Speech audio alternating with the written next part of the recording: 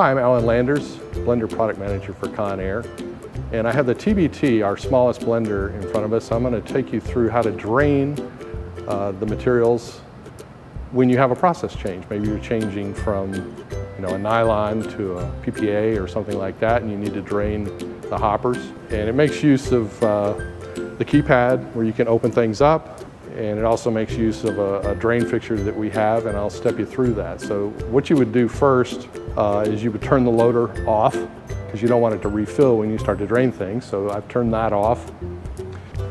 So we open it and expose the mixer and the batch hopper. So to drain it, you remove the batch hopper and install this drain assembly to take its place, which makes the interlock. And lock it in place.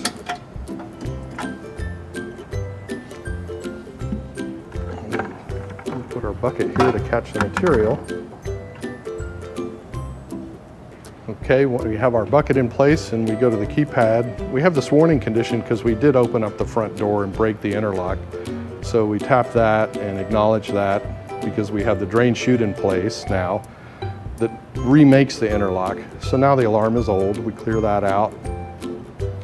And then we go to the hamburger menu at the top. You go into maintenance, manual control, and you open up component 3 to drain the hopper. In this case, we're going to drain component 3 for the demonstration. So I click on component 3 and open the valve. So this interlock is made, it's safe, you can't get your hands in there.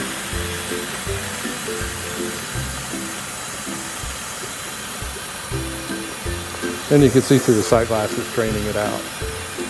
Now at this point, it's actually below the level of the loader, so you know the loader is empty.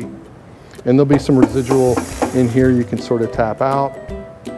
Now, if you wanted to, you could open up the component 3, you could open up the mixer, which is the valve below the mixer. You can open up the batch hopper.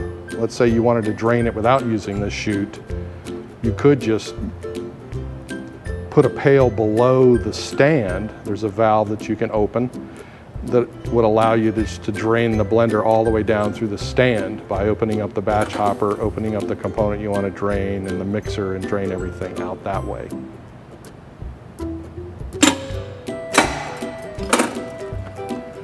At this point, I would go ahead and close that valve, and you can return this back to its source. And the last step, if you wanted to get every single pellet out, would be to remove these air lines from the component hopper. Pull this pin up. And this toggle here, open that, and then slide the hopper out and dump out the last amount. And then reassemble.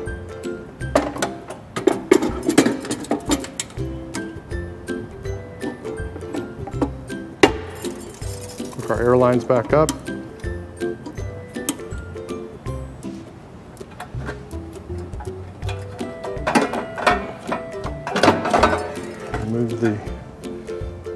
Remove the drain chute and reinstall the batch hopper.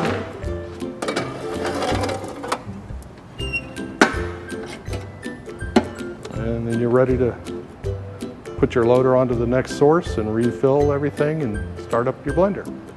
So that's the idea behind draining a component or the entire blender.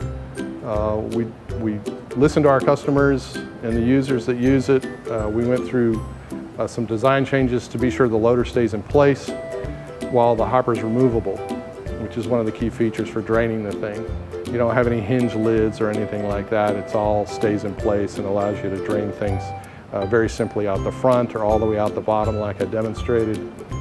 And then obviously to remove the hopper to get last little bits out. So thank you.